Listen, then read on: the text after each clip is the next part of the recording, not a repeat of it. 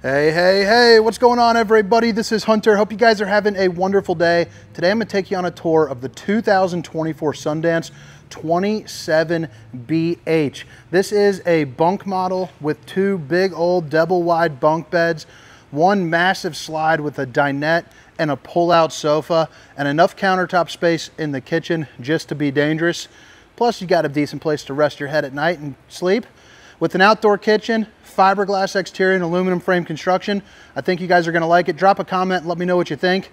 Again, this is the 2024 Sundance 278BH. We're gonna start our tour inside and then work our way around the outside. All the specifications, things like length, height, tank sizes, awning sizes, you can find down in the description of the video, and it should pop up on the screen. But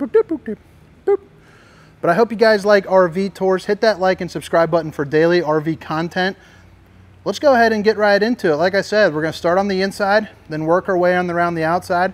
And I think this is one that you're going to like. I don't have too much experience, with the Sundance, but I am familiar with the branding as a whole. Just the whole kind of division that they're in.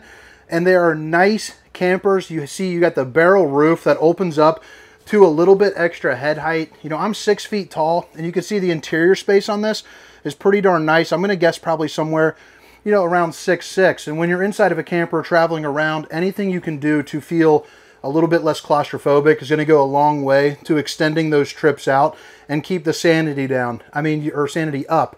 You are traveling with some kids, so any of those little creature comforts you can have definitely add to a better experience. But since this is a bunk model, I'll go ahead and start back here.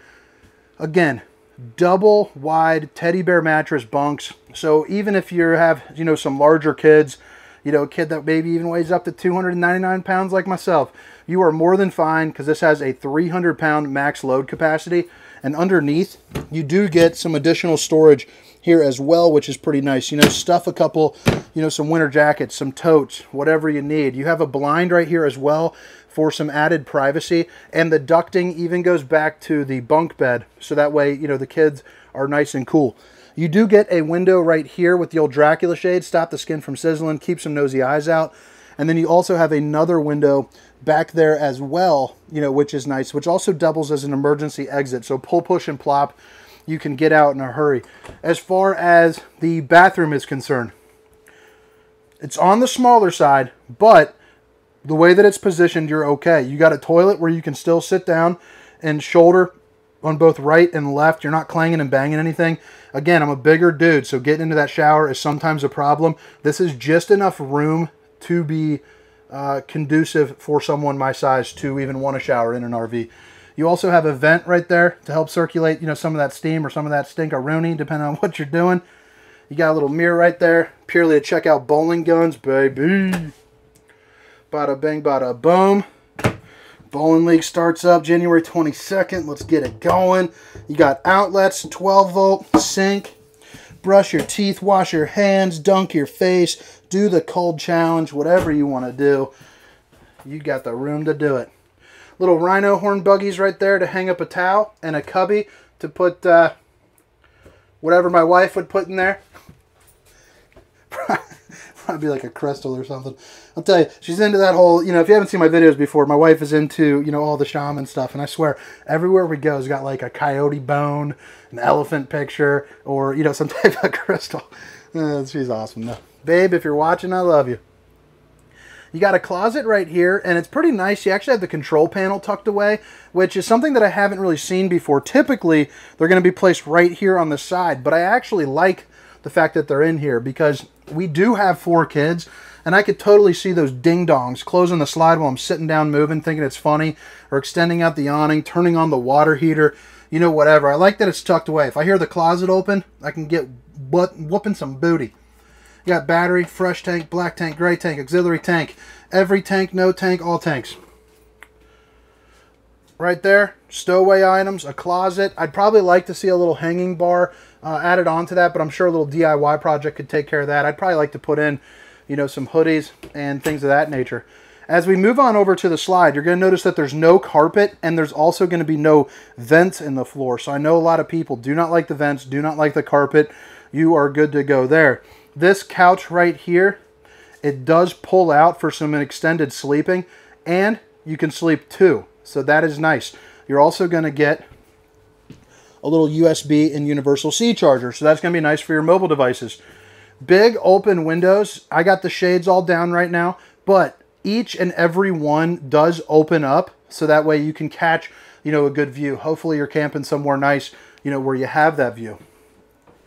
Oh, I guess before I do that, this is also directly across from the TV and the fireplace. That fireplace has a setting that goes up to 100 degrees, and it does not F around. It is freaking hot. I mean, you pull that thing on there, you're sweating yourself out. This thing turns into a sweat box. You got different lighting structures right there. That's my personal favorite. I think at night when I'm watching a movie, all the lights are off. I just think it looks pretty cool. It's kind of mesmerizing, really. You got your AM, FM radio, so that's IRV Technologies. So you got zone 1 and 2, so that's music inside, outside, so you can play them on both sides. USBs, HDMI, you flip back around, bang.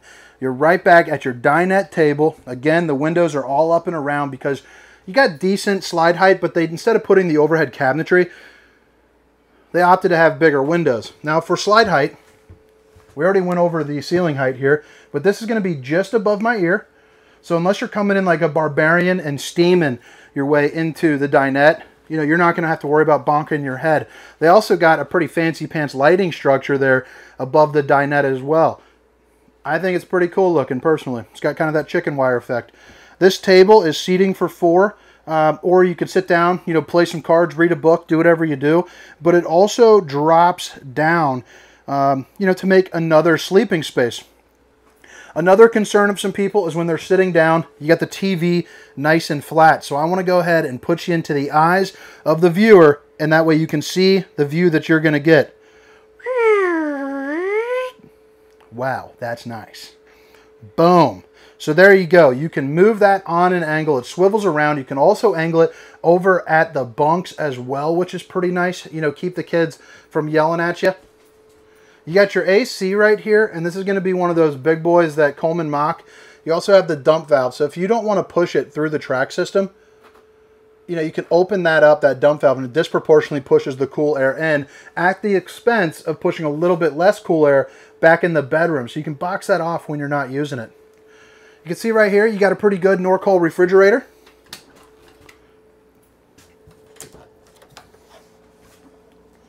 Bada bing, bada boom.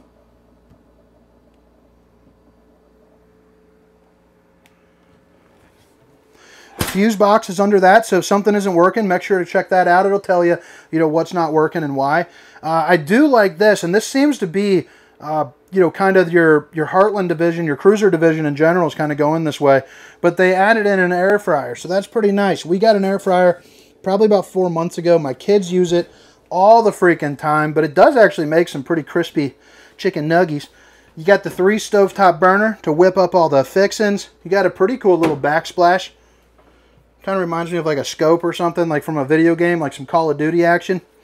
And then you got 4 pull-out drawers. The bottom one being a little bit bigger than the top ones, but I'll show you this. The bottom one's going to be about 2.5 times the depth of that. A good enough amount of countertop space, not overwhelming, but enough, you know, to get the job done. And then you do have an outlet right here as well. Single stainless steel undermounted bowl. Hitting those dishes from all angles. A nice little shelf right here and some access to your plumbing, so that's always a big time perk. And then up above around the microwave, you're going to see you have a hood with a vent and a fan. But you also get some storage up here, and it kind of creates that corner elbow, and they are all connected in one open spot. But all right, give you one more look around here, and then we're going to head back into the bedroom. Drop a comment. Let me know what you think. Let me know if I can add anything to these videos. Now that I got a little bit more time to make the videos, I'm in the pursuit of doing better for you, gaining a bigger following, becoming a better value for my family and for yours.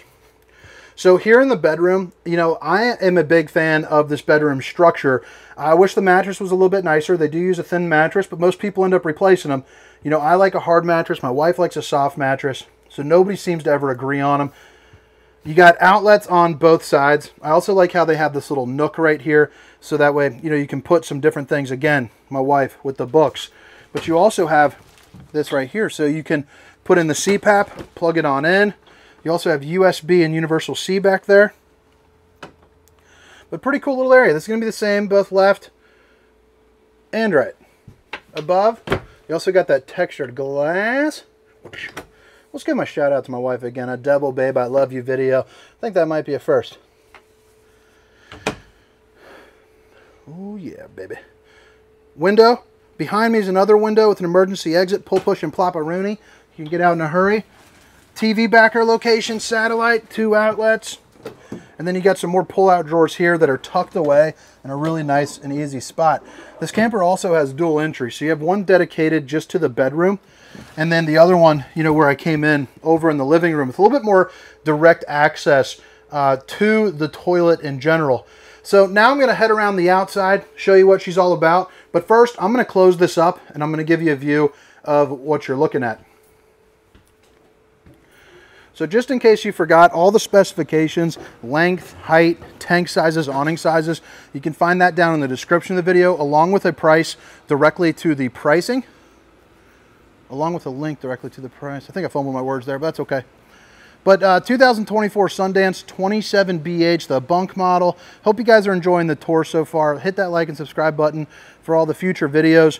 But I'm going to start up in the front of the camper. And one thing that I enjoy is it does have a little bit of a larger front pass-through storage than most.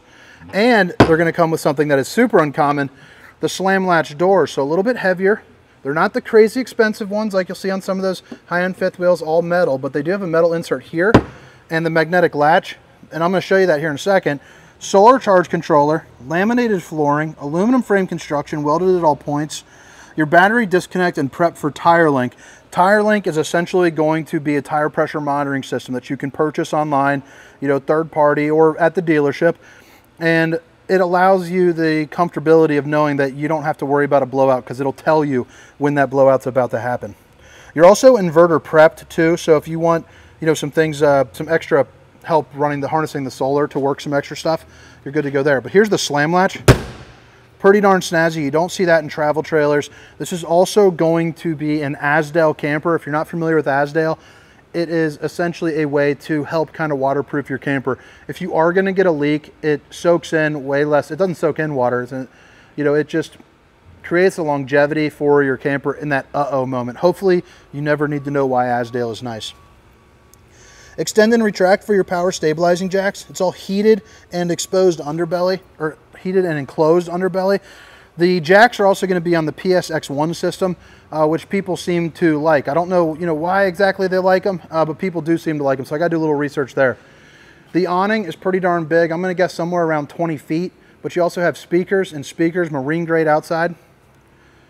Dual axle, so a little bit more of a comfortable drive. Your potable water, satellite outlets. The MORryde step aboves, you're going to get those on the main door, not on the bedroom entrance. But what's nice about that is they're kind of a more all-weather door. They're a little bit sturdier. They got the weather strip. They also pull up and go into your door as well. You're also going to see that you do have the storm door. It's on a little friction hinge, up to 25-mile-per-hour winds. And you get a screen door here too.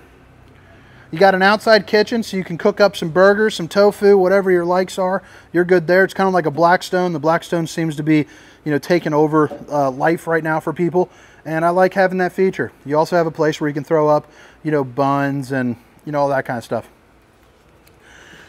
Outdoor refrigerator right here where you can probably fit about a 24 rack of apple juice. Absolutely no problemo. Little spray port to clean some fish or wash some hands. There's the other control, and you even got a leash latch too if you're bringing your furry friend along with you. You have a bumper with a spare tire, back end there of your water heater. And then you're prepped for two different items here. Your Furrion observation camera that comes with a 4.5-inch screen, so you can suction cup that bad boy right onto your windshield, see what's going on behind you with some distance markers. And then you also are prepped for the Lippert on-the-go ladder system. So you see those little 2 holes right there? It's a ladder that hooks onto it. It extends up and over so you can get on top of your fully walkable roof, check your seals, check your slides, make sure all your maintenance is on the up and up. Spare tire, Trail Air King. There's going to be one of your dump valves right there. Here's going to be where you plug in the camper.